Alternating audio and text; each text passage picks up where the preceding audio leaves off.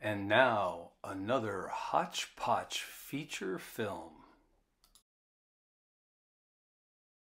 Hotch Potch, Volume 1, Issue 2.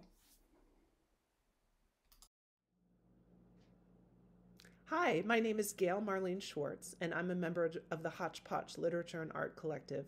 I'm going to be reading an excerpt from my story called Regressive Supper. Living in Maine had just been a fantasy before. Now it was real.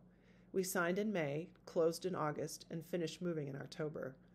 Things were crazy at my job at the puppet factory, and Charisse was finishing up her online AI counseling program. The U-Haul place in Portland was only open 6 hours a week because of staffing shortages, so I borrowed my dad's hearse because it was the only vehicle we could find that was long enough to hold Charisse's columns. See, her grandparents were in the theater, and when they died, the barn full of props, sets, and costumes got divided between the 4 grandkids. Charisse had vision, even then. Once she has her private practice, the place will have Greek columns. Maybe the aesthetics will help her clients with decorating, something most AI find tricky for some reason. Our first winter in the frozen north came up on us pretty quick, beginning of November.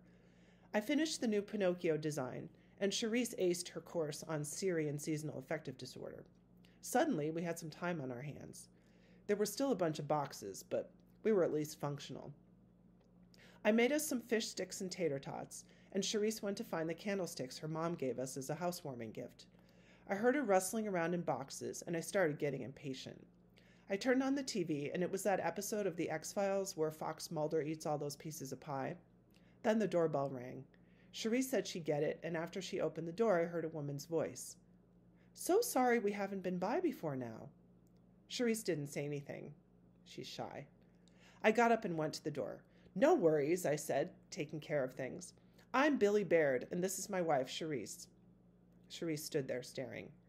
The woman was white, with shiny, intricate hair, the color of my great-aunt Laverne's fake nails. The lady reached her hand out. "Pleased to make your acquaintance. I'm Juanita Trump. No relation." She chuckled. We stared. The snow fell lightly, like we were in a commercial for peppermint hot chocolate. "Wanted to let you good folks know about the Progressive Supper next month. It's a tradition we have to get us through these cold Maine winters." She didn't look cold, but she shivered dramatically. I smiled encouragingly. Charisse stared. Maybe she was having an aneurysm. I wondered if I should ask her to count backwards from 13. "It's pretty simple. There's a 5-course supper, 5 families volunteer, and we move around 1 house per course. We'd love to see you there." I nodded. "Do you need us to host?"